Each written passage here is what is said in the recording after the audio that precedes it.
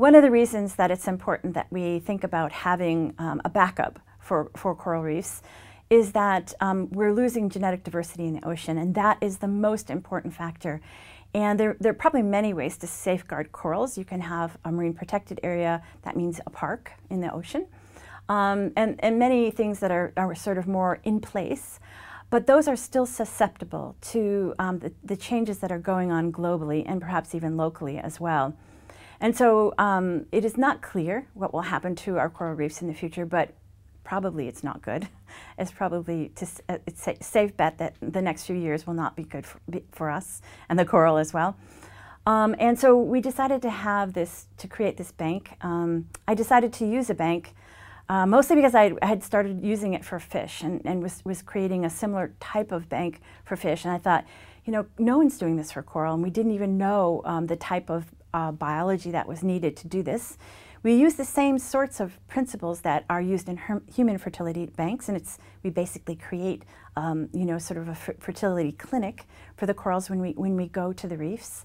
We do the same sorts of assessments, the same sorts of biology, as it were, and so we then can freeze the sperm of the coral, and it is frozen but alive. So it's not just frozen and thrown into a freezer. It's alive, just like it is in a human bank. It's alive, and we're using that sperm now to create new coral, new baby coral, so that we're trying to develop techniques to diversify shrinking populations or places where coral are not doing that well.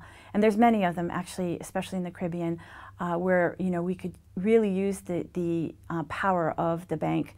We haven't yet used it sort of in wild places yet because it takes a lot of permits and a lot of discussions with people, but we have the ability now to do that. We have 11 species in our bank right now, and it seems like a small number because there's about 800 species of coral in the world. But we're the only group that are doing this right now. So it's a small handful of people who are trying to do it, and it's a vast ocean. And so we need more people to join us. We need an army, actually, a coral army to march across the ocean and really start collecting and banking down this material.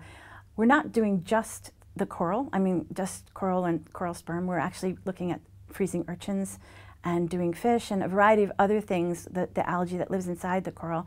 So we're trying to think of it as a ecosystems approach rather than just the coral, because the coral need fish, they need urchins, it's an ecosystem, and so everything works together in a really important web.